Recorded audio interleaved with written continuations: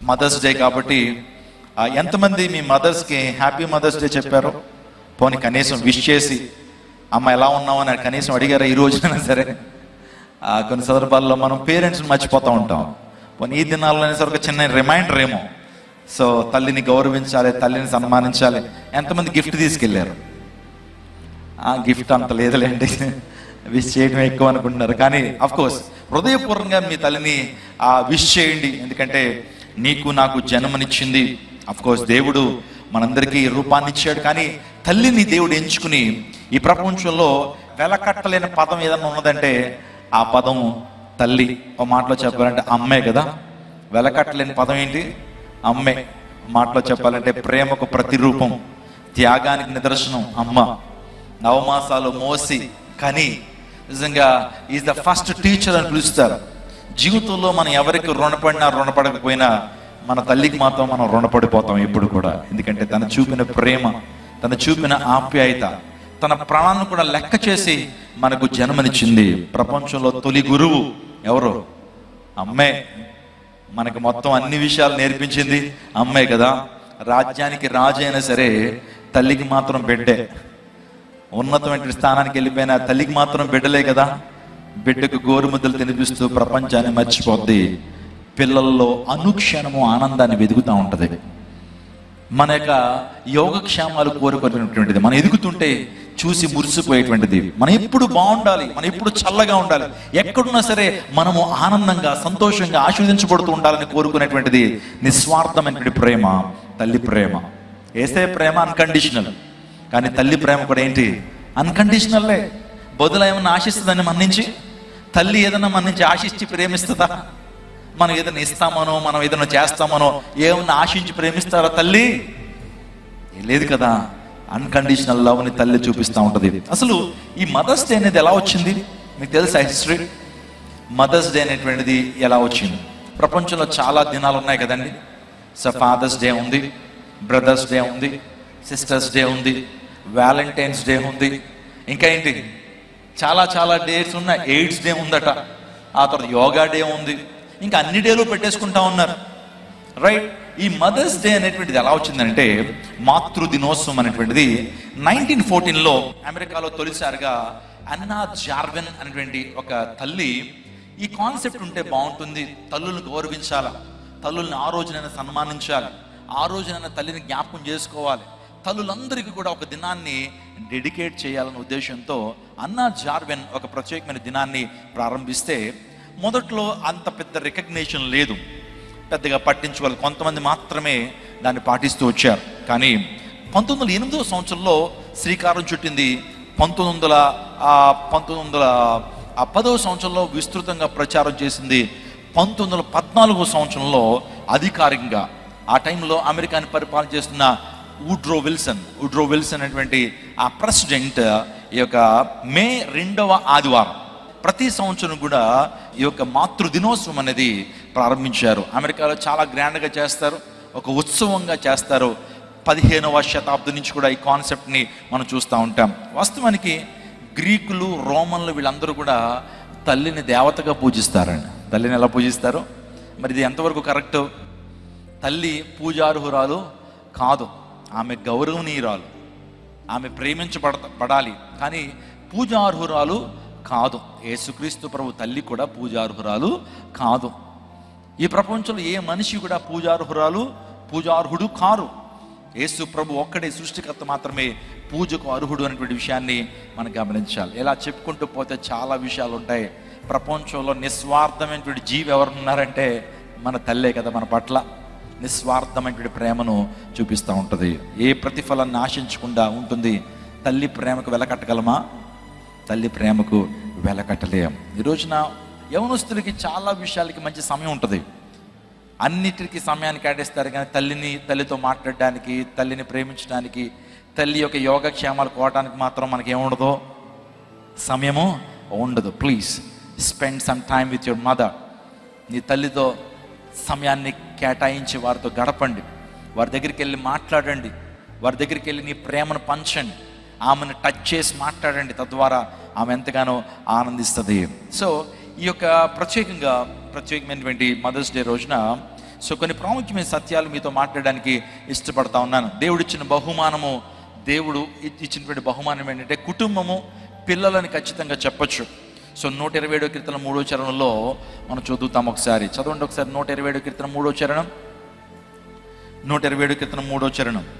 కుమారులు యెహోవా అనుగ్రహించు స్వాస్థ్యము, గర్భఫలము ఆయన ఇచ్చు బహుమానమే. చూడండి, కుమారులు అని తెలుగు బైబిల్లో ఉంది, కానీ ఇంగ్లీష్ బైబిల్లో చిల్డ్రన్ అనే మాట. పిల్లలు యెహోవా అనుగ్రహించు బహుమానం అని ఉంది. చూడండి, తల్లికి ఉన్న లక్షణాలు బైబిల్లో ఉన్నాయండి. తల్లి ఏ విధంగా ఉంటుంది, తల్లి యొక్క లక్షణాలు ఏంటో నేను చెప్తాను. బైబిల్లో కొంతమంది మంచి తల్లులు ఉన్నారు, బైబిల్లో కొంతమంది చెడు తల్లులు కూడా ఉన్నారు. వారి యొక్క కుమారులకి అక్రమం నేర్పించినటువంటి వారు, దుర్మార్గత నేర్పినటువంటి తల్లులు కూడా ఉన్నారు పరిశుద్ధ గ్రంథంలో. వారిని గురించి ఆలోచన చేస్తున్నప్పుడు వారిలా ఉండకూడదు అనేటువంటి సత్యాన్ని తెలుసుకోవాలి. అతల్య అనేటువంటి ఒక తల్లి ఉందండి. అతల్య ఎవరు? సాక్షాత్ యెజబెల్ ఉంది కదా, యెజబెల్ ఎవరో కూడా మీకు చెప్పాలా?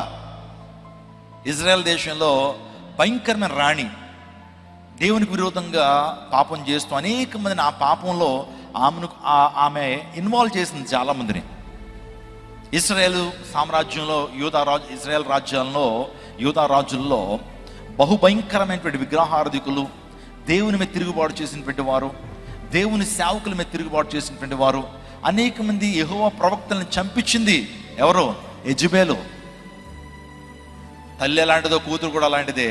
ఆ తల్లట తన కుమార్తెకి అతల్యాకి దుర్మార్గత నేర్పించిందట. ఏమి నేర్పించింది? దుర్మార్గత, పాపం నేర్పించింది. తను ఎలా బ్రతుకుతా ఉందో ఆ పాప బ్రతుకును కుమార్తె కూడా నేర్పించింది. నిజంగా అటువంటి తల్లులు ఏ ఒక్కరికి కూడా ఆ ఆదర్శప్రాయం కాదనేటువంటి సత్యాన్ని నేను చెప్తా ఉన్నాను. చూడండి, అతల్య దుర్మార్గపు తల్లి అని బైబిల్లో మనం చూస్తుంటాం. చూద్దాం, ఈ యొక్క విషయాలని కూడా ఈ రాత్రికాల సమయంలో ధ్యానం చేద్దాం. తల్లికి ఉన్న లక్షణాలు ఏంటంటే, ఒకటి, సో షీ బిల్డ్స్, ఆమె నిర్మిస్తుంది. ఏం చేస్తుంది? ఏమి నిర్మిస్తుంది? మనలో ఒకవేళ ఆమె గర్భంలో జీవాన్ని నిర్మించేటువంటిది తల్లి. అందుని బట్టే జీవము కలిగిన ప్రతిదానికి తల్లి అని అవ్వకు పేరు పెట్టడం జరిగింది. జీవము కలిగిన ప్రతిదానికి తల్లి ఎవరు? అవ్వ. తల్లి ద్వారానే ఈ రోజున యేసుక్రీస్తు ప్రభువు కూడా ఈ లోకానికి వచ్చారు. తల్లి ద్వారానే, ఒక స్త్రీ మాతృమూర్తి ద్వారానే యేసుక్రీస్తు ప్రభు వారికి కూడా ఈ లోకానికి సృష్టికర్త కూడా ఒక తల్లిని ఆశ్రయించాల్సి వచ్చింది ఈ లోకానికి రావటానికి. అంటే తల్లికి ఎంత ప్రాధాన్యత ఉందో మీరు ఆలోచన చేయండి. జీవం గల ప్రతి దానికి తల్లి అని హవ్వకు పేరు పెట్టడం జరిగింది. ఇంకా మాటలో చెప్పాలంటే తల్లి, she look after our needs. ఆమె మనల్ని పోషించేటువంటిది, ఆమె పోషిస్తుంది. గోరుముద్దలతో మనకి తినిపించినటువంటి ఆ జ్ఞాపకాలు మనకి ఇంకా గుర్తే ఉన్నాయి. ప్రతిరోజు కూడా ఇంటిలో మనకి ఏ ఆహారం కావాలో పౌష్టిక ఆహారంతో నింపేటువంటిది తల్లి. ఆ తల్లి మనల్ని పోషించాడు. నిర్గమకాండం 2వ అధ్యాయం 9వ వచనంలో ఒక మంచి తల్లిని గురించి మనం చూస్తూ ఉంటాం. మోషే తల్లి పేరేంటమ్మా? యొకెబెదు అద్భుత రీతిలో పోషించింది. ఆ టైంలో ఐగుప్తులో ఒక శాసనం ఉంది. 2 సంవత్సరాల లోపు ఉన్నటువంటి మనందరినీ కూడా చంపేయమని ఫరో ఆజ్ఞాపిస్తే ఈ యొకెబెదు ఏం చేసింది? మోషే అని ఒక చక్కటి జమ్ము పెట్టెలో పెట్టి నైల్ నదిలో విడిచిపెట్టిందండి. పోషించింది. నిజంగా ఆ కన్సర్న్ చూపించింది. పిల్లలకు ఏది కావాలో చక్కగా పోషించగలిగింది తల్లిని. మనము యొకెబెదుని మనం చూస్తూ ఉంటాం. నిజంగా తల్లులుగా మీరందరూ కూడా పిల్లల్ని పోషించేటువంటి వారు. పిల్లలు అంత ఎత్తుకి ఎదిగిపోయారంటే, చక్కగా మంచి కృపల చేత నింపబడ్డారంటే తల్లి చేసిన కృషి. ఉదయాన్నే లేవగానే ఆ బ్రేక్ఫాస్ట్ ప్రిపేర్ చేస్తుంది. ఆ పిల్లలకి ఏది నచ్చుతుందో అది ప్రిపేర్ చేస్తుంది. మధ్యాహ్నం భోజనం, ఆ తర్వాత సాయంకాలం భోజనం, ఇంకా సాయంకాలం వేళలో ఇంకేమిటి, స్కూల్ నుంచి రాగానే, కాలేజీ నుంచి రాగానే పిల్లలకి అది ఇష్టం ఇది ఇష్టం అని చెప్పి చక్కగా వండి పెట్టేటువంటిది తల్లి. పోషణలో కూడా ప్రముఖ పాత్రను వహిస్తూ ఉంటారు. తండ్రులైతే ఉద్యోగం నుంచి బయటకు వెళ్తూ ఉంటారు, కానీ ఇంట్లో ఉన్నటువంటి తల్లులు పిల్లలను పోషిస్తారు. నిజమే, పోషించాలా. ఆ బాధ్యత ప్రభు తల్లుల మీద పెట్టాడు. ప్రతి తల్లి కూడా పిల్లల పట్ల బాధ్యత కలిగి ఉండాలి. వారి పోషణ విషయంలో బాధ్యత కలిగి ఉండాలి. అందుని బట్టి మీ పిల్లలను కూడా చక్కగా మీరు పోషించాలనేటువంటిది బైబిల్ చెప్తుంది. అంత మాత్రమే కాదు, తల్లి తన బిడ్డను తన ప్రాణంతో సమానంగా ప్రేమిస్తుంది. ఏజంటే అంతే కదా? పిల్లల్ని ఏ విధంగా ప్రేమిస్తుంది? తన ప్రాణంతో సమానంగా ప్రేమిస్తుంది. పిల్లల కోసం కొన్ని సందర్భాల్లో తన ప్రాణాన్ని కూడా లెక్క చేయదు. నాకు తెలుసు చాలా సందర్భాలు పిల్లల కోసం ప్రాణాలు పోగొట్టుకున్నటువంటి వారు చాలామంది లేకపోలేదు. పిల్లల కోసం ప్రాణ త్యాగం చేసినటువంటి తల్లులు ఈ ప్రపంచంలో చాలామంది ఉన్నారు. ఒక సందర్భంలో ఒక పల్లెటూరులో ఆ ఇల్లు కాలిపోతా ఉంది. ఆ ఇంట్లో చిన్నపిల్లవాడు ఉండిపోతే ఆమె పాపం చెరువుకి వెళ్ళి నీళ్లు తెచ్చుకుంటుంది. వచ్చి చూసేటప్పటికి ఇల్లు కాలిపోతా ఉంది. సుమారుగా 70% కాలిపోతా ఉంది. లోపల నుంచి బిడ్డ అరుస్తూ ఉన్నాడు. ఆమె లెక్క చేయలేదండి. చాలామంది వారించారు, అమ్మ వెళ్ళొద్దమ్మా, నువ్వు చచ్చిపోతావు. ఆ పిల్లోడు మంత్స్ బేబీ చనిపోయిన పర్లేదులే, మరలా దేవుడు ఇంకొక అవకాశం నీకు ఇస్తాడని చెప్తున్నా సరే తల్లి మనసు ఆగలేకపోయిందండి. లోపలికి వెళ్ళిపోయింది. అగ్నిలో వెళ్ళిపోయి తన శరీరం కాలిపోతున్నా సరే కుమారుని తీసుకొచ్చి బయట వేసేసింది. అలాంటి ప్రయత్నంలో ఆ తల్లి యొక్క బాడీ 90% కాలిపోయింది. ఆ కుమారుడు కోసం ఆ తల్లి చివరి శ్వాస విడిచిపెట్టేసిందండి హాస్పిటల్లో. ఇలా చెప్పుకుంటూ పోతే ప్రాణప్రదంగా ప్రేమిస్తుంది తల్లి. నిజంగా ఒక మాట నన్ను చెప్పనివ్వండి, తల్లి ప్రేమ అద్భుతం. తల్లి ప్రేమ మన నుంచి ఏదో కోరుకునేటువంటిది కాదు, నిస్వార్థమైనటువంటి ప్రేమ. ఇంకో మాట, చాలా బైబిల్ వచనాలు ఉన్నాయి. మీరు పరిశుద్ధ గ్రంథంలో 1 రాజుల గ్రంథము 3వ అధ్యాయం 20వ వచనంలో ఒక ఇద్దరు తల్లుల గురించి మనం చదువుతాం. మీకు అందరికీ తెలుసు, అందరి బట్టి నేను చదివించట్లేదు. సోలమన్ దగ్గర ఒక సమస్య సోలమన్ మహారాజు దగ్గరికి వచ్చింది. ఇద్దరు తల్లులు ఉన్నారండి. ఇద్దరికి కూడా బిడ్డలు కలిగితే రాత్రి వేళలో ఏమైందంటే ఒక తల్లి తన కుమారుని చంపేసుకుంది.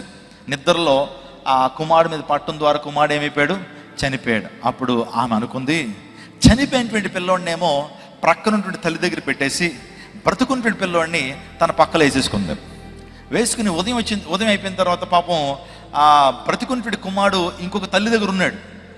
ఇద్దరి దగ్గర పోట్లాడి వచ్చింది. వీడు బ్రతికినటువంటి వాడు నా కుమారుడు నిద్ర పోట్లాడుతుంటే ఆ యొక్క పోట్లాడ కాస్తం పెరిగి పెద్దదైపోయింది. న్యాయం కొరకు ఎవరి దగ్గరికి వచ్చారు, సోలమన్ దగ్గరికి వచ్చారు.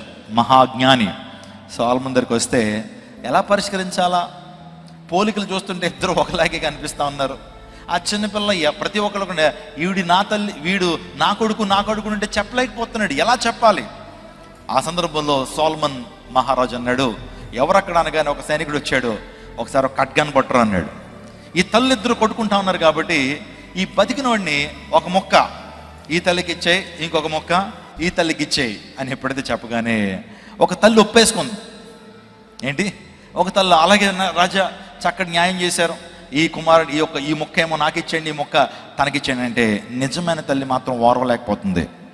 నా కుమారుడు బతికే ఉండాలి, ఆమె దగ్గర ఉండేమండి అయ్యా, నా కుమారుడు ఆమె దగ్గర బతికి ఉండాలి, నా కుమారుడు చనిపోవడానికి వీల్లేదని చెప్పేటప్పటికి అప్పుడు రాజు అన్నాడు, ఆమెకి ఇచ్చేసాడు బిడ్డ. సో ఆ తల్లి నిజమైన తల్లి.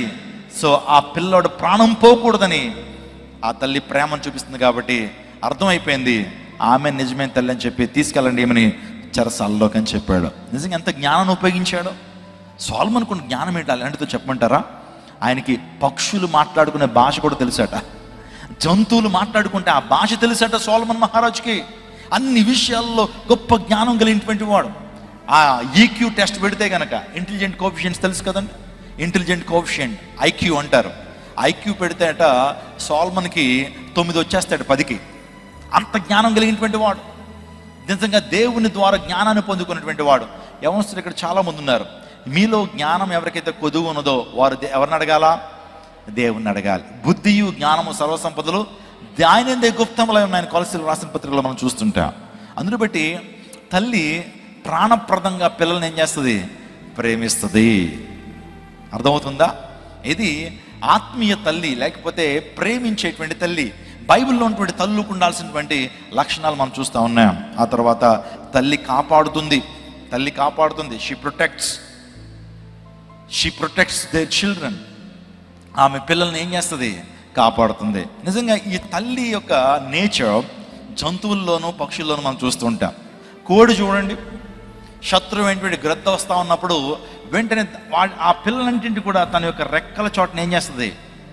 కప్పేస్తుంది, శత్రువు చేతికి అప్పగించదు. నిజంగా తల్లులు భద్రపరిచేటువంటి వారు, కాపాడేటువంటి వారు. ఇంకో మాట చెప్పాలంటే తల్లి ఆదరించేటువంటిది. తల్లి ఏం చేస్తుంది? ఆదరించేది. నాకు ఒక మంచి మాట చాలా ఇష్టం. ఒకని తల్లి వాడిని ఆదరించినట్లు నేను మిమ్మల్ని ఆదరించేదను అంటాడు. స్తోత్రం చెప్పండి.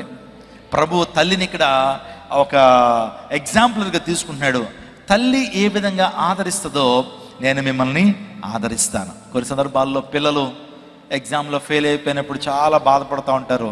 దగ్గర తీసుకుని ఓదారుస్తూ, అమ్మ మరొక అవకాశం వస్తుందిలే, కృంగిపోద్దు, దేవుడు మరొక అవకాశాన్ని ఇస్తాడు. ఒకవేళ జాబ్ పోయినా సరే, లేకపోతే జాబ్ రాలేకపోయినా సరే, బాధపడుతున్న టైంలో తల్లి దగ్గరకు తీసుకుని కౌగిలించుకుని నిజంగా తల్లి ఆదరిస్తూ ఉంటుంది. ఆపదల్లో నిజంగా కొన్ని సందర్భాల్లో ఇబ్బందులు ఉన్నప్పుడు తల్లి ఆదరించేటువంటిది. ఇంకో మాటలో చెప్పాలంటే తల్లి కనిపెడుతుందండి, మన కోసం కనిపెడుతుంది. మేము దేవుని స్వార్థ అందించడం కొరకు చాలా గ్రామాలు, చాలా ఊర్లు, చాలా పట్టణాలు వెళ్ళిపోతుండేటువంటి వారం. కొన్ని సందర్భాల్లో మేము వెళ్ళిన ప్రాంతాల్లో సరైన అకామిడేషన్ ఉండేటువంటిది కాదు. వారు ఎక్కడో ఇస్తారు, పైగా ఉదయకాలం మరలా వేరే పనులు ఉంటాయి. అందుని బట్టి రాత్రికి రాత్రి మరలా తిరిగి వచ్చేయాలి.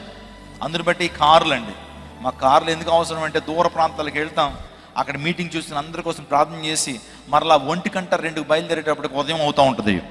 సో అలాంటి టైంలో మా తల్లి ఏం చేస్తుండేటువంటిది అంటే, నేను ఒకవైపుకు వెళ్ళిపోతుండేటువంటి వారిని స్వార్థ ప్రకటించడానికి, మా నాన్నగారు ఒకవైపుకు వెళ్తుండేటువంటి వారు స్వార్థ ప్రకటించడానికి, మా అన్నయ్య ఒక ప్రాంతానికి వెళ్తున్నప్పుడు మా తల్లి నిద్రపోయేటువంటిది కాదు. మేము వచ్చేంత వరకు మా కోసం కనిపెడతా ఉండేటువంటిది, మా కోసం ప్రార్థన చేస్తూ ఉండేటువంటిది. సో వారికి చక్కటి సౌకర్యం, చక్కటి ప్రయాణపు దీవెనలు కావాలి, ట్రావెలింగ్ మర్సీస్ ప్రభువా వారికి ఇవ్వమని ప్రార్థన చేస్తుండేటువంటిది. వచ్చేంతవరకు అమ్మ ఇంకా పడుకోలేదా, నిద్ర పట్టట్లేదురా, వచ్చేంత వరకు. ఒక్కొక్కసారి ఒక్కొక్కళ్ళు వచ్చేస్తారు ముందు. సో ముగ్గురు వచ్చేంత వరకు ఆమె పడుకునేటువంటిది కాదు, అలా కనిపెడుతునేటువంటిది. మా తల్లి లాంటి తల్లులు అందరూ ఉంటే కనుక, అందరికీ ఉంటే కనుక అనేక మంది దేవుని సేవకులు ఈ ప్రపంచంలోకి వచ్చేస్తారేమో అనిపిస్తూ ఉంటుంది. ఆమె కనిపెడతా ఉంటుంది. నిజంగా తల్లి ఒక మాట చెప్పమంటారా, పిల్లలను బట్టి సంతోషిస్తుందండి. పిల్లలు ఎదుగుతున్నప్పుడు, పిల్లలు అభివృద్ధిలోకి వస్తున్నప్పుడు, పిల్లలు రక్షణ పొందినప్పుడు, పిల్లలు సన్మార్గంలో ఉన్నప్పుడు, పిల్లలు దేవుని కృపలో వర్ధిల్లుతున్నప్పుడు తల్లి సంతోషిస్తుంది. సో ఈ లక్షణాలు నేనైతే ఐడెంటిఫై చేయగలిగాను తల్లిలో. ఒకవేళ మీకు ఇటువంటి లక్షణాలు తల్లిలో లేకపోతే ఈరోజు అడాప్ట్ చేసుకోండి. ఇది బైబిల్ చెప్తున్నటువంటి తల్లికి ఉండాల్సిన లక్షణాలు మనం చూస్తూ ఉన్నాం. నిజంగా కొన్ని ప్రత్యేకమైన విషయాలు, కొంతమంది తల్లుల్ని మీ ముందు ఉంచుతాను. చాలా వచనాలు ఉన్నాయండి, చూపిస్తే మనకి టైం అయిపోద్ది. అందరు బట్టి నేను ఎక్కువ బైబిల్ రెఫరెన్స్ని ఎక్కువ చూపించట్లేదు, వాటిని మీకు ఎక్స్ప్లెయిన్ చేస్తున్నాను. అన్యత భావించొద్దు, తెలియదు అనుకోవద్దు. దైవజనుడు చూపించలేడేమో, వాక్యం చూపించలేడేమో అని అనుకోవద్దు. I can show you plenty of Bible versus చూపించగలను, కానీ మీకు త్వరగా సందేశాన్ని అందించాలనేటువంటిది నా యొక్క ప్రత్యేకమైన ఉద్దేశం. బైబిల్లో కొంతమంది తల్లులు ఉన్నారండి, ఆ తల్లుల యొక్క మంచి ప్రవర్తన ద్వారా పిల్లల్ని వారు రక్షించుకోగలిగారు. వారిలో ప్రధానంగా చెప్పాలంటే రిబ్కాలో ఉన్నటువంటి ప్రేమ ద్వారా తన యొక్క కుమారుడు యాకోబు, మోసగానటువంటి యాకోబు మార్పు చెందడానికి ప్రధానమైన కారణం ఎవరంటే రిబ్కా చూపించిన ప్రేమ. స్తోత్రం చెప్పండి. ఆదికాండం 25వ అధ్యాయంలో మనం చూస్తుంటాం. ఆదికాండం 25వ అధ్యాయం 28వ వచనం ఒకసారి చదవండి. ఆదికాండం 25వ అధ్యాయం 28వ వచనం. ఇస్సాకు ఏశావు తెచ్చిన వేట మాంసమును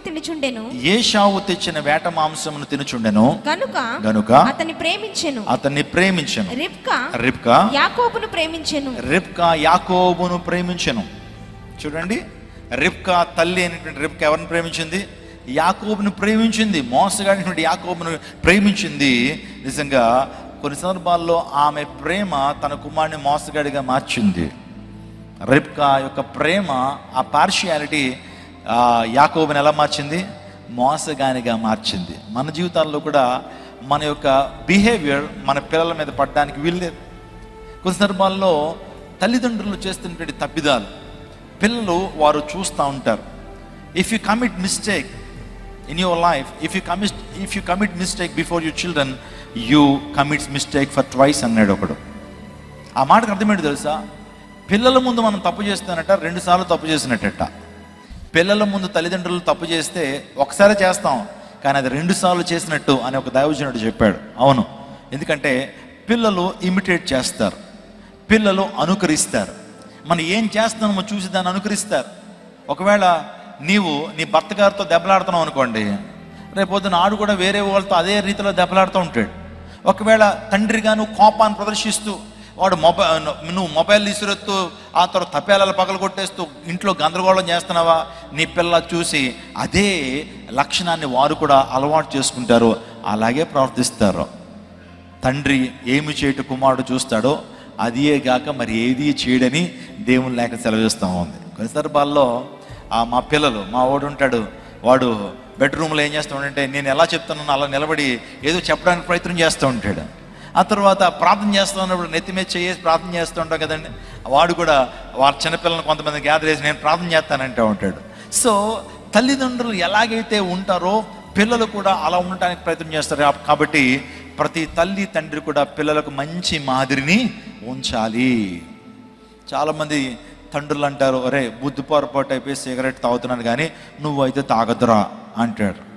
ఆడు ఎందుకు తాగడు? నీ ముందు తాగడు కానీ బయట 4-5 పీకులు పీకేస్తాడు వాడు. నువ్వు అనుకుంటావు నా పిల్లోడు అసలు నేనైతే ఇలా అయిపోయాను కానీ నా కుమారుడు ఇలా కాదనుకుంటావు. నీకంటే ముదురైపోతాడు వాడు. నేను ఒక ఎగ్జాంపుల్ మాత్రమే చెప్పాను. ఈరోజున చాలా జాగ్రత్తగా పిల్లల దగ్గర ఉండాలి. పిల్లలకి తల్లిదండ్రులు ఒక మంచి జీవితాన్ని ఇవ్వాలని ఆశపడుతున్న నీవు నీ జీవితంలో నీ పిల్ల ఎదుట నువ్వు తప్పు చేయకూడదు. అంటే పిల్లలు లేనప్పుడు తప్పు చేయమని అర్థం కాదు. నీ యొక్క జీవితాన్ని మార్చుకోవాలి, రక్షణ పొందాలి. నీ పాత రోత జీవితాన్ని మార్చుకుని ప్రభుకి సమర్పించినప్పుడు నీకు రూపాంతర అనుభవాన్ని ప్రభు ఇస్తాడు. రిబ్కా ప్రేమ తన కుమారుని మోసగానిగా మార్చింది. 28వ సామెతల గ్రంథం 15 వచనం చదువుదాం. సామెత 29:15 చదువుదాం. సామెత 29. బెత్తమును గద్దింపును జ్ఞానము కలుగజేయును. బెత్తము చదవండమ్మా. గద్దింపు ఏం చేస్తుందట? జ్ఞానము కలుగజేయును. కొన్ని సందర్భాల్లో పిల్లల విషయంలో ఏం వాడాలా? బెత్తం వాడాలి. అంతేగాని కొంతమంది పెద్ద పెద్ద సరుకులు వాడుతుంటారు, రాడ్లు, పెద్ద పెద్ద కర్రలు, ఇవి వాడతారు. అవి కాదు, చక్కటి బెత్తం ఉపయోగించాలి. ఆ బెత్తం ద్వారా ఎముకలు ఇరిగిపోవడం ఏమవుతుంది, సర్రమని అంటుకునేటప్పటికి ఆ బెత్తానికి భయపడతాడు. స్కూల్లో ఇప్పుడు బెత్తాలు వాడుతున్నారండి. అందుకే పిల్లలు ఈరోజు చాలామంది దారి తప్పేస్తూ ఉన్నారు. మా చిన్నప్పుడు మా స్కూల్లో ఎర్రకొట్టేసేవారు అనమాట. హోంవర్క్ చేయకపోయినా చక్కగా చదువు వచ్చేసేది. దేనికి భయపడేటువంటి వారు అంటే, రేపు హోంవర్క్ చేయకపోతే, ఆ క్వశ్చన్ చదవకపోతే, మంచి మార్కులు రాకపోతే మాస్టర్ కొడతాడని అంతా ఒళ్ళు జాగ్రత్తగా చదివిస్తుండేటువంటి వారు. అందుని బట్టే ఆ రోజుల్లో చాలామంది ప్రయోజకులుగా మారారు. ఇప్పుడు చాలామందికి ఉద్యోగాలు రావట్లా. ఎందుకంటే ప్రతి తల్లిదండ్రులు కూడా పిల్లల్ని క్రమశిక్షణలో పెంచాలి. ఒకవేళ నీ పిల్లలకి గారాబం అలవాటు చేసావా, వాడు రేపొద్దున్న దేనికి పని చేయకుండా పోతాడు, పాపములో కూరిపోతాడు. చదవండమ్మా. అప్పుడు బెత్తము గద్దింపు జ్ఞానము కలుగు చేయును. అదుపు లేని బాలుడు తన తల్లికి అవమానము తెచ్చును. కరెక్టే కదండి. అదుపు లేనోడు, కంట్రోలింగ్ లేనటువంటి వాడు తల్లిదండ్రులకు భయంకరమైనటువంటి అవమానాన్ని తీసుకొస్తాడు. తల్లిదండ్రులు తలదించుకునేటువంటి వారుగా చేసేటువంటి పిల్లలు లేకపోలేదు సమాజంలో. తల్లిదండ్రులు తలదించుకుంటున్నారు వారి పిల్లలను బట్టి. అందుని బట్టి ప్రియ తల్లులారా, మీ పిల్లల్ని చిన్ననాటి నుంచి కూడా దైవ భీతిలో పెంచండి, దేవుని వాక్యంలో పెంచండి, సండే స్కూల్కి పంపించండి. బాలుని నడవలసిన త్రోవను వాడికి ఎప్పుడు నేర్పాలి? బాల్యంలోనే నేర్పించాలి. నాకు అనిపిస్తూ ఉంటుంది, కొంతమంది ఆ భయంకరమైన వ్యక్తులు ప్రపంచంలో ఉన్నారు. హిట్లర్ తిన్నాడు కదా. హిట్లర్ ఒక జాతి దురహంకారి, 2వ ప్రపంచ యుద్ధానికి కారకుడు హిట్లర్. కానీ అదే హిట్లర్ని చిన్నప్పుడు ఎవరైనా సండే స్కూల్కి నడిపించుంటే కనుక 2వ ప్రపంచ యుద్ధం ఉండేది కాదు. సుమారుగా 2-3 కోట్ల మంది ప్రజలు చనిపోయేటువంటి వారు కాదు. జపాన్ మీద, హిరోషిమా నాగసాకి మీద ఆటం బాంబు పడేది కాదు. నడిపించలా, ఎవరు జాగ్రత్త తీసుకోవాలా. నాస్తికుడు అయిపోయాడు. ఎవరో క్రైస్తవ కుటుంబంలో పుట్టినప్పటికీ నాస్తికుడిగా మారిపోయాడు హిట్లర్. అతను కార్ల్ మార్క్స్ ఎంతమంది తెలుసు? స్క్రీన్లో చూపించడానికి ప్రయత్నం చేయండి. వీళ్ళు ప్రపంచంలో దుష్మనులు అన్నమాట వీళ్ళు. కార్ల్ మార్క్స్ కమ్యూనిస్ట్ మేనిఫెస్టో అని రాశాడు. దాస్ క్యాపిటల్ అంటే పుస్తకం తెలుసు. కమ్యూనిస్టులందరికీ దేవుడు అనమాట కార్ల్ మార్క్స్. అతడు క్రైస్తవుడే, క్రైస్తవ కుటుంబంలో పుట్టినటువంటి వాడే. తల్లిదండ్రులు చేసిన తప్పుగా అలా ఏంటంటే సండే స్కూల్కి పంపించలా. చాలామంది పిల్లలు నెగ్లెక్ట్ చేస్తారు. చిన్న పిల్లోడండి, వాడికి ఏం అర్థం అవుతుందండి, చిన్న పిల్లోడండి, ఆడు ఏం కూర్చుంటాడని చెప్పి గారాబం చేసి పిల్లలు పాడు చేస్తారు చాలామంది. పంపించండి. దేవుని యొక్క మందిరంలో చక్కటి ఆ సండే స్కూల్ జరుగుతూ ఉంది. చక్కటి టీచర్స్ చక్కగా బోధిస్తున్నారు, బైబిల్ పాఠాలు చక్కగా పప్పెట్స్ చూపిస్తూ, వాళ్ళకి డ్యాన్సులు నేర్పుతూ, అద్భుతంగా వాళ్ళకి బోరు కొట్టకుండా చక్కగా వారికి నేర్పిస్తూ ఉన్నారు. ఒసామా బిన్ లాడెన్ తెలుసు కదా మనకి. ఆయనకు కూడా బాల్యంలోనే ఎవరన్నా సువార్త చెప్పుండి అంటే ప్రపంచానికి అంత చెప్పండి నాశనం కలిగి ఉండేది కాదుగా. ఈరోజున పిల్లలను మనం పట్టించుకోవాలి, ఆ బాధ్యత తల్లులు తీసుకోవాలనేటువంటి సత్యాన్ని మీరు గమనించాలి. రిబ్కా ప్రేమ ద్వారా, పార్షియాలిటీ ద్వారా తన కుమారుని మోసగానిగా చేసింది. పెద్ద కొడుకుని ప్రేమించేది కాదట, చిన్నవాడినే ప్రేమించేది. కొంతమంది తల్లులు వారి పోలికలు ఉన్నటువంటి వారిని ఎక్కువ ప్రేమిస్తారుండోయ్. అంటే ఇద్దరు పిల్లలు ఉన్నారు, ఒకరు తండ్రి పోలిక, ఇంకొకళ్ళు ఎవరో తల్లి పోలిక ఉంటారు. కొంతమంది తల్లులు పార్షియాలిటీ ఏంటంటే ఆమె పోలికలో పుట్టినటువంటి వారిని ఎక్కువ ప్రేమిస్తారు. గమనించారా మీరు? ఆయన మీద కోపం ఎవరి మీద తెచ్చుకుంటారు? భర్త మీద ఏదో ఆయాసం ఉంటుంది ఆమెకి. సో ఈడేమో మా ఆయన గారిలో ఉన్నారు, అందును బట్టి ఈయన్ని ప్రేమిస్తుంది, కానీ తన పోలికలో పుట్టినటువంటి వారిని ఎక్కువగా ప్రేమిస్తుంది. అలా పార్షియాలిటీ చూపించాలండి. రక్తం పంచుకుని పుట్టినటువంటి ఇద్దరిని సమానంగా చూడాలి. స్తోత్రం చెప్పండి. ఒకరికొకటి తెచ్చి ఇంకొకరికి చెప్పకుండా లేకపోతే తీసుకురాకుండా ఉండకూడదు. There should be no partiality. కుటుంబాల్లో పార్షియాలిటీ ఉండటానికి, పక్షపాత వైఖరి ఉండటానికి వీళ్ళ ఇద్దరిని సమానంగా పెంచాలి. స్తోత్రం చెప్పండి. హల్లెలూయా. మా తల్లిదండ్రులు చిన్నప్పుడు చాలా జాగ్రత్తగా ఎక్కడా కూడా మాలో ఎక్కడ కూడా అసమర్థతలు రాకుండా, ఎక్కడా కూడా పక్షపాత ధోరణి లేకుండా మనల్ని పెంచారండి. ఏదన్నా కొన్నారంటే ముగ్గురికి కొనేస్తారు, ఏదన్నా తీసుకొచ్చారంటే ముగ్గురికి, లేకపోతే ముగ్గురికి లేదు. సో ఈ విధంగా పెంచుకుంటూ వచ్చారు. సో రెండోదిగా మనం ఆలోచన చేస్తే, హాగరు ప్రేమ తన కుమారుని ప్రాణం తీసేలాగా ఆ పరిస్థితికి తీసుకొచ్చేస్తుందండి. హాగరు యొక్క కుమారుడు పట్ల ప్రేమ తన కుమారుని రక్షించుకోగలిగింది. స్తోత్రం చెప్పండి. హాగరు యొక్క ప్రేమ కుమారుని ఏం చేయగలిగింది? తల్లి కుమారుని ఎంతగానో ప్రేమించింది కాబట్టి ఆ బెహెర్షెబా అరణ్యంలో ఆ ఇష్మాయిల్ ఏడుస్తున్నాడు, అమ్మా దాహం, అమ్మా ఎడారిలో దాహం వేస్తా ఉన్నప్పుడు ఆ మర్రు టెంట్లో కుమారుడు యొక్క వేదన చూడలేకపోయిన తల్లి వింటి వేద దూరం వెళ్ళి ప్రభువుని ప్రార్థన చేస్తుంది. ప్రభువా, చూచుచున్న దేవుడు అయ్యా, ఆ చంటి వాని మొర నువ్వు వింటున్నావు, నన్ను చూస్తున్నావు అని చెప్పి ప్రభు సన్నిధిలో గోజాడింది, ప్రభు సన్నిధిలో బతిమలాడింది, ప్రభు పాదాలు పట్టుకుంది. ఎవరు? హాగరు. దేవుడు అక్కడే ఒక నీటి ఊటను సృష్టించాడు. ఒకవేళ కొడుకు పట్ల ప్రేమ లేకపోతే ప్రార్థన చేయలేదు. హాగరు ప్రార్థన తన కుమారుని ప్రాణాపాయ స్థితి నుంచి రక్షించింది. ఎంతమంది తల్లులు మీ పిల్లల కోసం ప్రార్థన చేస్తున్నారు? రేయి మొదటి జామున లేచి నీ పసి పిల్లల ప్రాణం కొరకు ప్రార్థన చేయమని చెప్పాడు. వారి రక్షణ కోసం ప్రార్థన చేయండి. తల్లులారా, మీకు ఎక్కువ సమయం ఇంట్లో దొరుకుతుంది, వంట అయిపోయిన తర్వాత ఖాళీగా ఉంటారు, మీరు టీవీలో ఏ సీరియల్స్ ఏవేవో చూడటం కాదు, కానీ మీ పిల్లల కోసం ప్రార్థన చేయాలి. మీ పిల్లల యొక్క రక్షణ కోసం ప్రార్థన చేయాలి. వారి భవిష్యత్తుల కోసం ప్రార్థన చేయాలి. వారు ఆత్మీయంగా ఎదగాలని ప్రార్థన చేయాలి. ఆత్మలో వర్ధిల్లాలని ప్రార్థన చేయాలా. వారి మీద ఏ కీడు రాకుండా ప్రార్థన చేయాలా. అది తల్లుల బాధ్యత. మా తల్లి ప్రతిరోజు ఉదయకాలం 3 గంటలు లేచి, ఆమె ప్రార్థనా సమయం ఎప్పుడు తెలుసండి? 3 గంటలకు మనం చాలా డీప్ స్లీప్లో ఉంటాం, కానీ ఆ టైంలో ఆమెకి మెలకువ ప్రభు ఇస్తాడు. ప్రతిరోజు ప్రార్థన చేస్తారు. నేను చాలా ప్రార్థన అంశాలు మా తల్లికి పంపిస్తాను. మీరు నాకు చెప్తారు కదా, ఏదైనా ఇంపార్టెంట్ ప్రేయర్ రిక్వెస్ట్లు ఏమైనా ఉంటే కనుక వెంటనే మా తల్లికి పంపిస్తాను. ఇందాక ఒక ప్రేయర్ రిక్వెస్ట్ పంపించాను. సాయంకాలం నేను అను హాస్పిటల్స్కి వెళ్ళాను. మన సంఘంలో ఒక బ్రదర్కి, జయరాజ్ గారికి స్ట్రోక్ వస్తే హాస్పిటల్లో జాయిన్ చేస్తే, నేను డాక్టర్ ఇమాన్యుల్ గారు ఇద్దరం కలిసి అను హాస్పిటల్కి వెళ్తే ఇంకో 3 ఉన్నారండి నాకు తెలిసిన వాళ్ళు. మన సంఘానికి సంబంధించినటువంటి బంధువులు 3 ఉన్నారు. ఐసీయూలో ప్రార్థన చేయడం మొదలెట్టాను. అప్పుడు చాలామంది, అయ్యగారు నా కోసం ప్రార్థన చేయండి అని. సో హాస్పిటల్లో సుమారుగా 6-7 ఫ్యామిలీస్కి ప్రార్థన చేసి వచ్చాను. అందులో ప్రధానంగా జయరాజ్ గారి గురించి కొంతమందికి మా తల్లికి చెప్పానమ్మా, ఇలా ఉన్నారు, వారి కోసం ప్రార్థన చేయండి, తప్పనిసరిగా రా అని చెప్పి ఆమె రిప్లై చేశారు. నిజమేనండి, తల్లి ప్రార్థన కుమారులకి, కుమార్తెలకి, పిల్లలకి చాలా ఉపయోగకరము, చాలా ఆశీర్వాదకరమైన సత్యాన్ని మీరు గమనించాలి.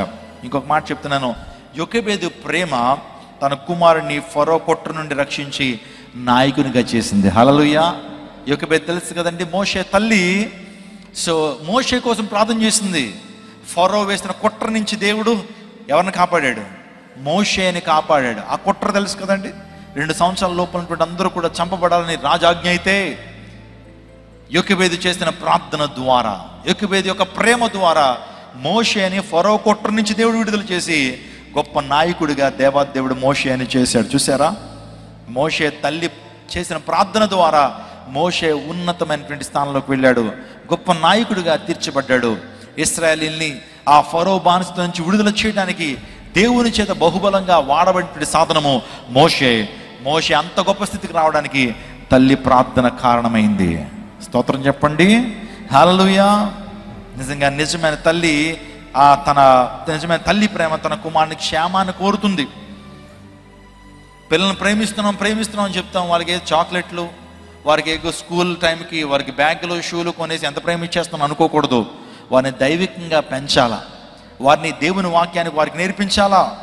హన్నా ప్రార్థన, హన్నా యొక్క పెంపకము ద్వారా గొప్ప సమూయేలు ఈ లోకానికి వచ్చాడు కదా. హన్నా చేసిన ప్రార్థన ద్వారా హన్నా చేసింది ఏం తెలుసా? ఒక ప్రతిష్ఠ చేసుకుంది. ప్రభువా, నువ్వు నాకు గనక కుమారుని ఇస్తే పాలు విడిచిపెట్టేగానే తీసుకొచ్చి సిలోహుల మందిరంలో దేవుని సేవకుడి దగ్గర విడిచిపెట్టేస్తాను. స్తోత్రం చెప్పండి, హల్లెలూయా.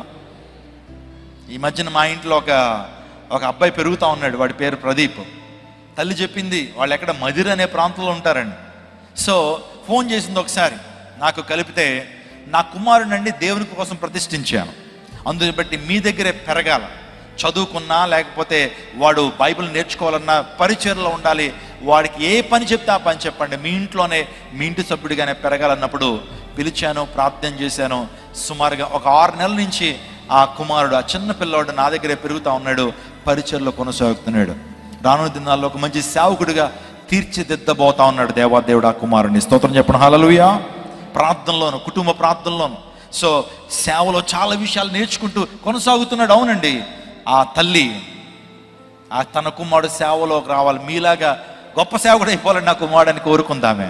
అమ్మ ఖచ్చితంగా మేమేంటి, మాకంటే గొప్పగా దేవుడు వాడుకుంటాడని చెప్పాను నేను. Praise the lord, hallelujah. Hannah కూడా తన జీవితంలో సమూయేలుని ఆ విధంగానే ఊహించుకుంది. పాలు విడిచిపెట్టే కానీ చిన్న పిల్లోడండి, ఎప్పుడు తల్లి పాలు ఎప్పుడు విడిచిపెట్టేస్తాడు కుమారుడు? ఎప్పుడండి? 2 సంవత్సరాలు కదా. 2 సంవత్సరాల వరకు తల్లిపాలు తాగుతాడా? ఇంకా కొంతమంది ముందే ఆపేస్తారు అనుకోండి. సో 2 years అయిపోయిన తర్వాత తీసుకొచ్చి సిలోహలో ఏలీ దగ్గర పెట్టేసింది. ఎవరో అన్నా. ఎంత గొప్పవాడైపోయాడు చూడండి సమూయేలు. రాజుల్ని అభిషేకించేస్తున్నాడు, రాజుల్ని శాసించగలిగినటువంటి గొప్ప ప్రార్థన యోధుడు సమూయేలు, గొప్ప ప్రవక్త. ఇశ్రాయేల్ దేశంలో గొప్ప ప్రవక్త ఎవరున్నారంటే సమూయేలు తర్వాత ఎవరైనా సరే. అంత గొప్ప స్థానంలోకి వెళ్ళటానికి కారణం ఏమిటో తెలుసా? హన్నా ప్రార్థన. మీరు 1 సమూయేలు 3:20 చదవండి, 2:19 చదవండి. ఇది మన జీవితాల్లో తల్లులు చేసిన ప్రార్థన ద్వారా పిల్లలు ఉన్నతమైన స్థానానికి వస్తారు. కీర్తన 99 కీర్తన 6వ చరణం కూడా చదువుకుందాం. 99 కీర్తన 6వ చరణం, 99 కీర్తన 6వ చరణం. ఆయన యాజకులలో మోషే అహరోను నుండిరి. ఆయన నామమును బట్టి ప్రార్థన చేయి వారిలో సమూయేలు ఉండెను. వారు యెహోవాకు మొరపెట్టగా ఆయన వారికి ఉత్తరం ఇచ్చెను. సమూయేలు ప్రార్థించేటువంటి వారిలో సమూయేలు ఉండెను. అవునండి, సమూయేలు గొప్ప ప్రార్థనా పరుడు. ఆ ప్రార్థన ఆత్మ ఎవరి నుంచి పొందుకున్నాడు? సమూయేలు తల్లి నుంచి వచ్చిందండి. ఆ ప్రార్థన అభిషేకం, ప్రార్థన ఆ యొక్క అనాయింటింగ్ అనేటువంటిది ఎక్కడి నుంచి పొందుకున్నాడు తెలుసా? తల్లి నుంచే పొందుకున్నాడు. ఈ రోజున నీ పిల్లలు నీ నుంచి ఏ అభిషేకాన్ని పొందుకుంటారు? నీ నుంచి నీ పిల్లలు ఏ ఆత్మీయ గుణగుణాలు నేర్చుకుంటారు? నీ పిల్లలు నీ నుంచి ఏ ఆత్మీయ లక్షణాలు నేర్చుకుంటారో ఆలోచన చేస్తున్నావా? మనం కొన్ని సందర్భాల్లో మనం ప్రార్థన చేయం కానీ పిల్లలు మాత్రం ప్రార్థన చేయమని కోరుతాం. మనం మందిరానికి టైంకి రాం కానీ పిల్లలతో చెప్తాం టైంకి వెళ్ళిపోవాలి రా అంటుంటాం. అది విండో. ఈ రోజున తల్లులు ఒక మార్గాన్ని వెయ్యాలి పిల్లల కోసం. ఆ మార్గంలో వారు నడిచేటువంటి విధానంలో ముందు కొనసాగాల. ఇంకా క్రొత్త నిబంధనలో ఒక తల్లి అంటే నాకు చాలా ఇష్టం అండి. ఆ తల్లి ఎవరంటే తిమోతి యొక్క తల్లి. తిమోతి తల్లి పేరు ఏంటి చెప్పండి? తిమోతి యొక్క తల్లి పేరు యూనికే. చెప్పండి అందరూ, యూనికే. మరి యూనికే తల్లి పేరు లోయి. బైబిల్లో ఈ మాట మనం చూస్తాం. 2 తిమోతి రాసిన చదువుదాం, ఈ మాటను చదువుదామండి.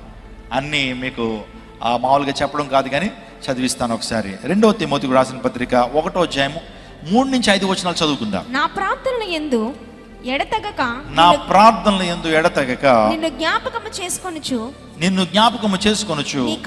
నీ కన్నీళ్లు తలచుకొని నాకు సంపూర్ణ ఆనందము కలుగుటకై. చూడండి, అపోస్తలుడైన పౌలు తిమోతికి ఒక లెటర్ రాస్తూ, నా ప్రార్థన యందు కాన్స్టెంట్గా నేను జ్ఞాపకం చేసుకుంటాను తిమోతి అని చెబుతూ, తిమోతి యొక్క తిమోతి యొక్క అమ్మమ్మ గురించి కూడా అపోస్తలుడైన పౌలు మాట్లాడుతున్నాడు. చదవమ్మా.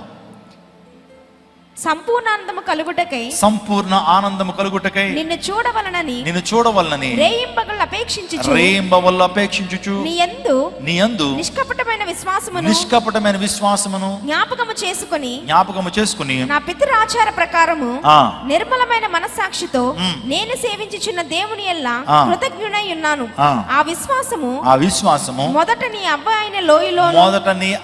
అయిన లోయలోను నీ తల్లి అయిన యునీకేలోను వసించెను. చూసారా ఏమండి, ఆ తల్లులు ఎంత గొప్పవాళ్ళో చూడండి. మొదట ఎవరిలో ఉందట విశ్వాసము, దేవుని పట్ల విశ్వాసము, లోయలో ఉందట అవ్వ అంటే అమ్మమ్మ. ఆ తర్వాత ఎక్కడికి వచ్చింది? ఆ అమ్మమ్మలోంచి ఎవరిలోకి వచ్చింది? తల్లిలోకి వచ్చింది. తల్లి ఎవరు?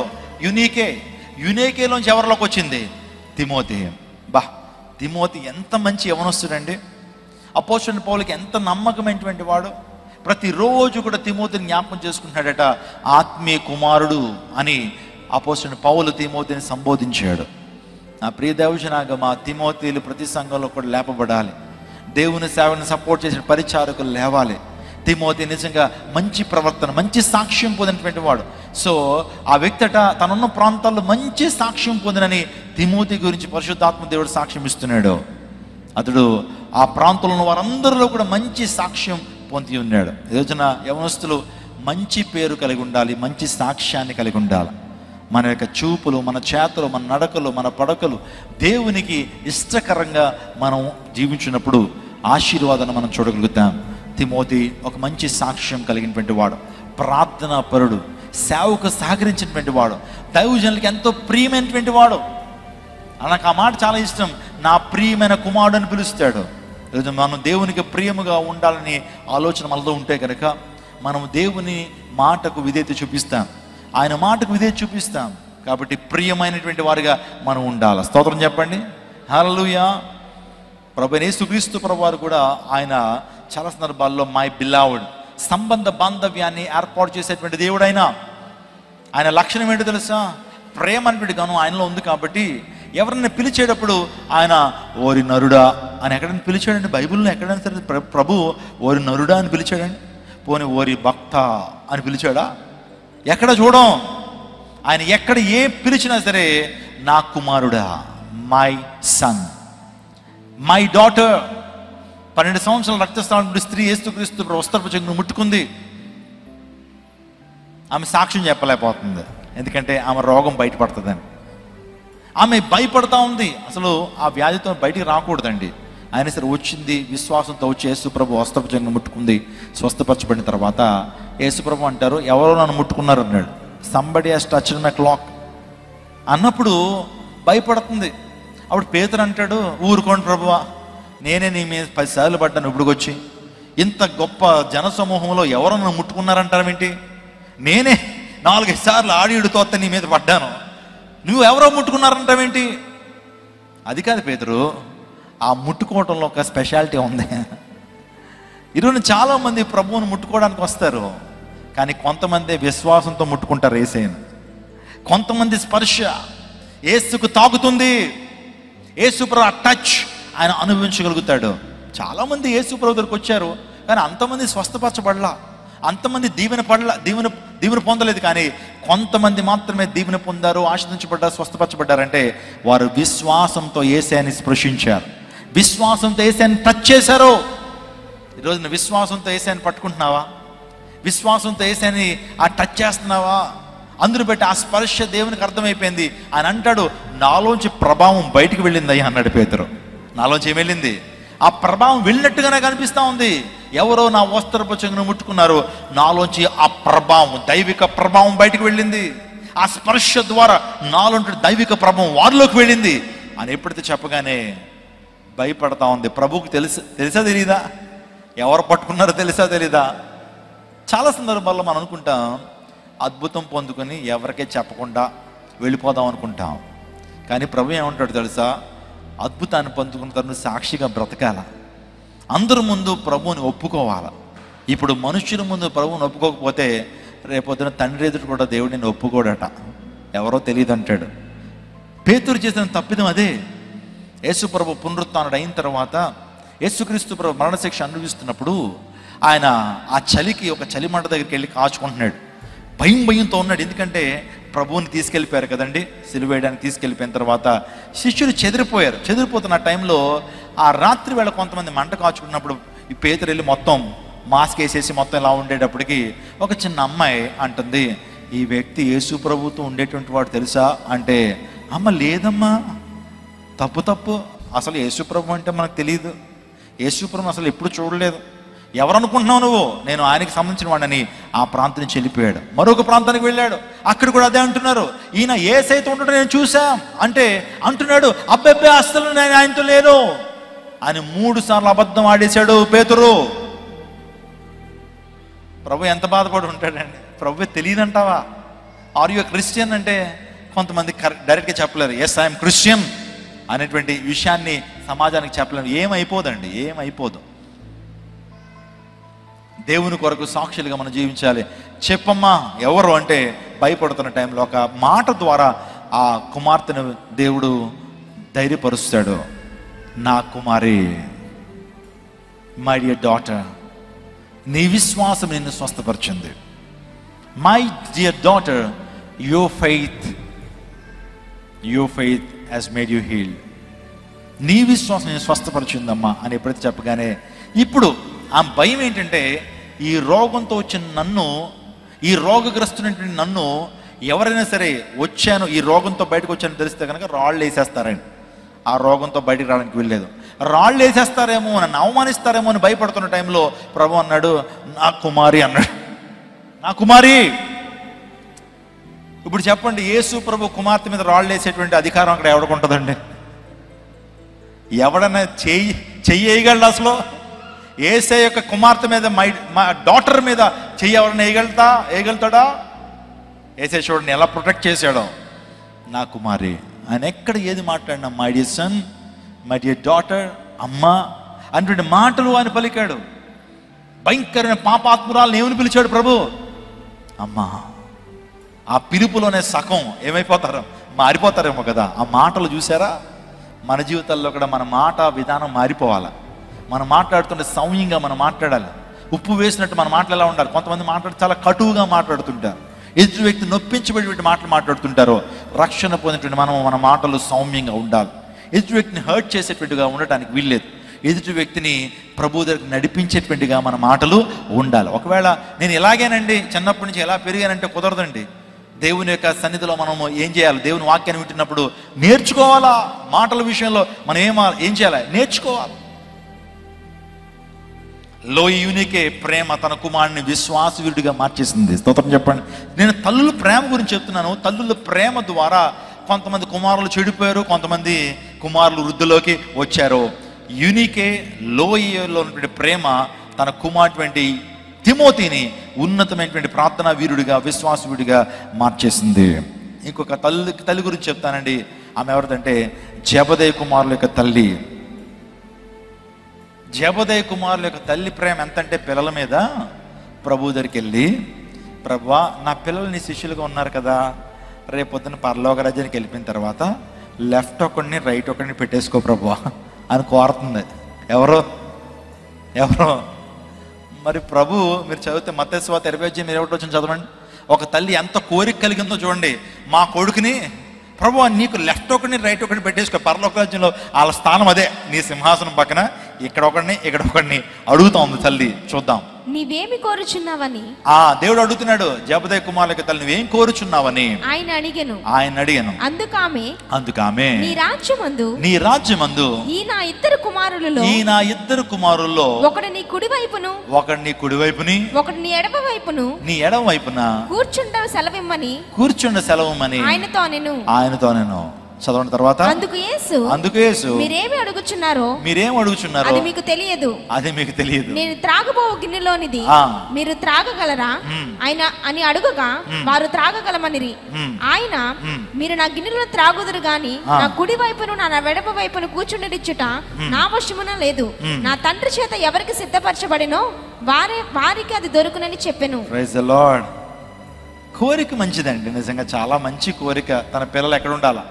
ఎంతమంది మీ పిల్లలు దేవుని సేవలతో తిరగాలని కోరుకుంటున్నారు? అయ్యా మా కొడుకు సేవలో తిరగాలయ్యా అటువంటి కోరిక మీకుందా? చాలామంది తల్లిదండ్రులకు ఆశ ఉంటుంది, మా కుమారుడు సేవలో ఉండాలా, నా కుమారుడు దేవుని సేవకుల దగ్గర ఉండాలా, నిజంగా పరిచర్లో వాడబడాలనేటువంటి కోరిక నువ్వు కలిగి ఉండాలా. కొట్ర నుంచి దేవుడు విడుదల చేసి గొప్ప నాయకుడిగా చేశాడు మోషేని. చూసారా తల్లుల ప్రేమ ఎంత గొప్పదో. ఇంకా 4 చెప్పాలంటే, నిజమైన తల్లి ప్రేమ తన కుమారుడికి క్షేమం కోరుతుంది. 2 రాజుల గ్రంథంలో మనం ఆ మాటను చూస్తాం, చెప్పుకున్నాం కదండి. నిజమైన తల్లి ప్రేమ. సో రాజు చెప్పాడు, ఈ యొక్క కుమారుడిని 2 ముక్కలు చేసేయమంటే తల్లి ఒప్పుకోలా. నా కుమారుడు ఆమె దగ్గర ఉండేవండి, నా కుమారుడు ఎక్కడన్నా సజీవంగా ఉండాలని కోరుకుంది. హన్న ప్రేమ తన కుమారుని ప్రార్థనాపరుడిగా మార్చేసింది. సమూయేలుని గొప్ప ప్రార్థన వీడిగా మార్చబడ్డాడు.